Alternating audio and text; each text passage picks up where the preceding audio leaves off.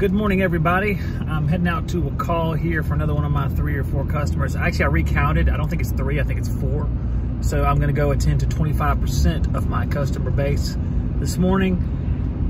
The complaint is low voltage short, which is awful specific for a customer to complain about. I guess they have some knowledge. And this unit, which is Carrier Bryant maybe, must have resettable fuse because they were referring to it. And I asked if they meant the ones in the breaker box just to make sure there wasn't any confusion, but they said 24 volt fuse. So this morning, I guess we'll be looking for a short.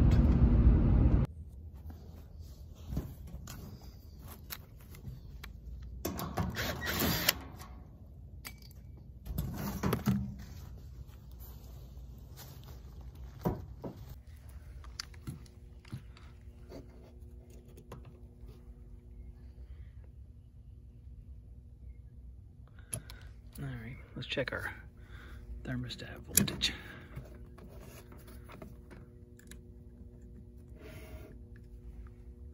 See if I can do this with one hand.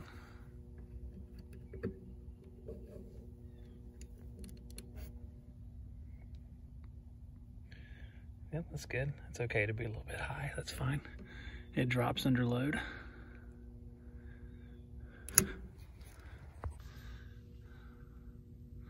So we have a resettable fuse down there. We got relays on the board here, defrost board. We have relays in the blower control, and we have a coil on the contactor. And then there's probably some sort of coil in there too. Probably those DC coils. Why? We'll open these up and see if anything looks burnt. Probably shut the power off and just test it that way. We look inside the heat kit. It's got a little door right there. See those little relays down there? They have DC coils. I guess some little rectifier or something. Smarter people could explain that, but they could short out too. So I'm gonna check some of these common spots like the contactor coil, and then I'll show you if I find something. We got ourselves a puppy friend over here. Where you go, man? Hey, dude. Got a little bit of obesity, got the diabetes. I broke out my Fluke alligator or plunger leads or whatever they're called, and the contactor is fine, 10.9s, not shorted. It's relatively new as well. I have my leads. I had to take the other leads off because they wouldn't fit. 97.6 ohms on this DC coil, which I'm not positive what it's supposed to be, but we'll compare with the other one since they're supposedly the same. Unless I'm mistaken, we'll see if they're both very similar in ohm rating. I have my leads on the other coil, and it is 96, which is going to lead me to believe that is a normal measurement because they are both really close. So we're going to move on maybe over to the blower control here, which is also not old, and then we can actually take the defrost board off, see if the back is burnt or something like that. I am on the G and C terminal of the blower relay. It says 0.976 kilo ohms. That's 976 ohms. Seems a little high. I figured I'd just be a coil voltage in there, but maybe I'm mistaken. This could be the culprit though, but that's not a short. That's basically an open line almost. So let me take a peek at the defrost board, and then we'll maybe run this and check out and see if this fan control sets off the fuse. Well, our control board looks flawless on the back. Looks really good. So probably not an issue. Interesting. Okay.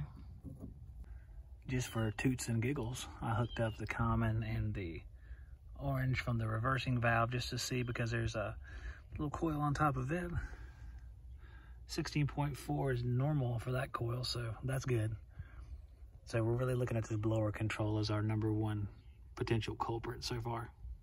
So I came out to the thermostat wire field connections here, and I have the commons and I have the 24 volt hot, which there should be a ton of resistance in between at any given time, and it shows no resistance, so that is a short.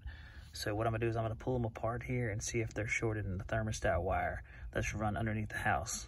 When I tested the common against the green, the yellow, and the orange, we got the proper amount of ohms based on what coils they were connected to, and there was no dead shorts. But on this R to C, there's a dead short, which is definitely going to blow your fuse. So let me take these apart to see if the wire's got an issue going under the house to the thermostat. I have red for the thermostat wire to blue for the thermostat wire, and we have plenty of resistance. So it's happening after this connection. Let me do a little bit of poking around and I'll show you guys what I find. So there are a couple common wires that are wire netted to this blue wire, which is also common. And one of them had over a mega ohm of resistance, so this one's fine. But this one is almost nothing. So we're gonna trace and see where this one goes, see if we can't find where the issue is.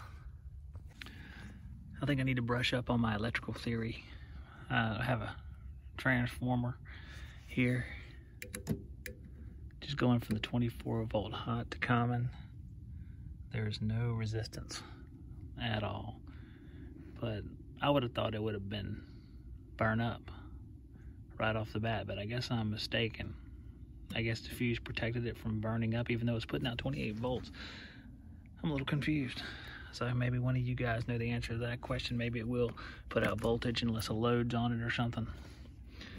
Interesting. Or it just pops. I'm not quite sure what happens there. That's interesting right there. So I'm gonna take it off, see if I can't see anything. Actually, let me not do that. I'll take a picture of it with all the wires on it just in case. And then I had to go get one 75 VA. Don't have one of those. Let me take it off and take a look at it and see if there's anything special. It doesn't really matter how long I've done HVAC service. I'd still question my diagnosis until I see the unit in action. Even on the simplest diagnosis, I'm still like, what if there's something else I missed? I'm not to the point I'd say it's paranoid, but I don't know, healthy skepticism, making sure I'm not being confident. That's not true. I'm just nervous over it, but I can kind of masquerade it as something more noble. So I'm heading to get the transformer, and the reason why I'm talking about that is the fact that the transformer, it's usually, it's like a compressor. They're usually murdered. They're not the reason something happens. They're the effect of a coil going bad. So until I see this thing fired up and working normally, it's gonna be kind of weird for it just to be the transformer out of the blue, shorted out. That's kind of weird to me. So I'll be looking for a secondary issue and hoping I don't shred another transformer. So I'm probably gonna buy two, just in case. I need a couple anyway. Need an extra one. I actually need some 9340 relays too. Just every now and then when I'm dealing with my 4 customers, as it fluctuates, there might be 5. Maybe there's 6, I don't know, there's a few. So I wanna have some parts on hand, just in case there's something I can fix there on the spot. So I have the new transformer in here with the United, and it tests very similar to the other one. So I need to see if I made a mistake or what in putting in the new transformer. I know having a circuit breaker built into it's going to be a nice thing to have, even though we have the circuit breaker down here. I have this Coates meter, which is HT200B, set on max amps. See if it can catch that small of an amperage. We're going to see. I'm going to turn the machine on to see if it trips, and if so, we're going to see what the amperage is, because perhaps either the transformer or the circuit breaker is weak as well, causing it to trip. There's a whole bunch going on in here to power up, so we're going to see.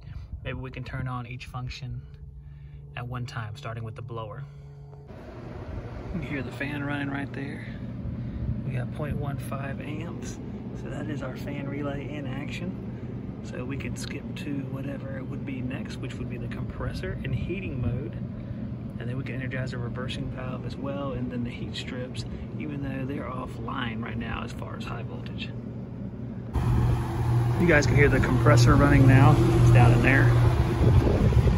You can see that the machine is running at 8.3 amps, and our low voltage is now at 0.4 amps. So we have plenty of room to spare, low voltage and high voltage wise, as far as our overcurrent protection. And we're gonna have to try the heat strips next. Like I said, even though they're out of commission, it looks like the relays still might be worth trying. You see there's a wire going in there to the relays. I'm not sure both of them's wired up. Maybe they both are. I think we have one wire to spare here, so we'll give it a shot anyway. That is with the compressor off. Now low voltage side with the heat strips running, so that would not add up to, actually we can show, if I can get the lead down in there while we're doing this. You can see that the signal for the heat strips is running. We have measured in between these whites and the common on the contactor. So now we have to try the reversing valve, because that would come on during defrost. If you can see right there, the reversing valve terminals are a little damaged. Now the machine is in cooling. We have 7.23 amps, running a little lower amperage, lower pressure on the compressor discharge. We have 0.68 because we have the reversing valve, the blower, and the contactor energized. So the only thing we could do now is if there's a test on the defrost board, which there probably is. Looks like there is down there. We can test defrost, but it looks like our transformer might have been the culprit the whole time. It's a weakened transformer. Still putting out voltage. It's kind of weird.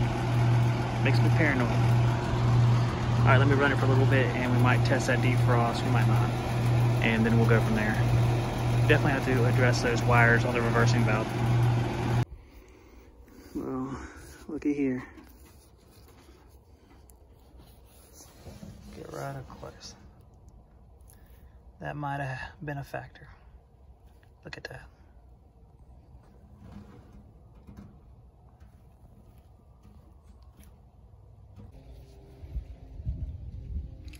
We got quite a few areas here. We're gonna have to run some new wire. Wow, so that's what did us in right there. Okie dokie, so as we can see down there, there is the reversing valve, some new connectors on it, new wiring. Unit running and cooling now. Just gonna make sure everything's running properly.